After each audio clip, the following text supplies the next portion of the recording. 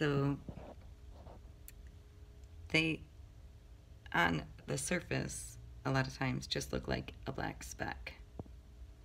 And sometimes when they die, they'll just be stuck there. Oh, but that one's, I don't even know where we went.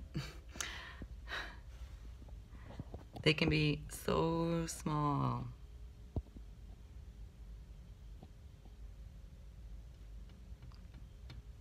Yes, that one was stuck there.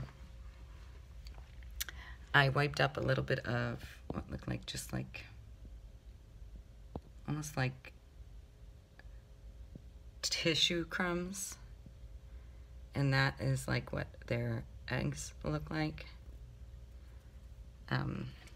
Rubbing alcohol kills them, so I should buy stock in rubbing alcohol, especially with how difficult it's been to get with COVID. I moved the blankets, and I'm not sure exactly what this is yet. It could be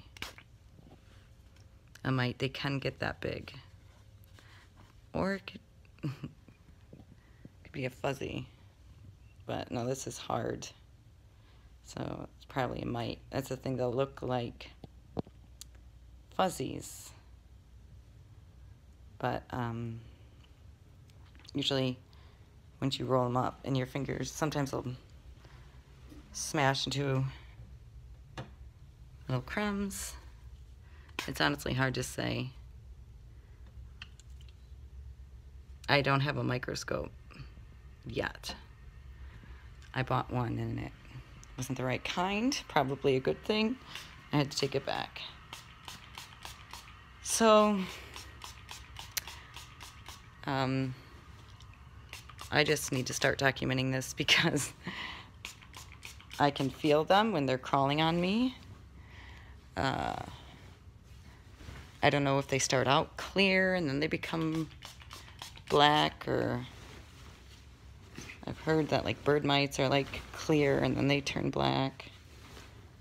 All I know is that they're seemingly impossible to get away from, though climate, I think, plays a role because they like moisture and heat.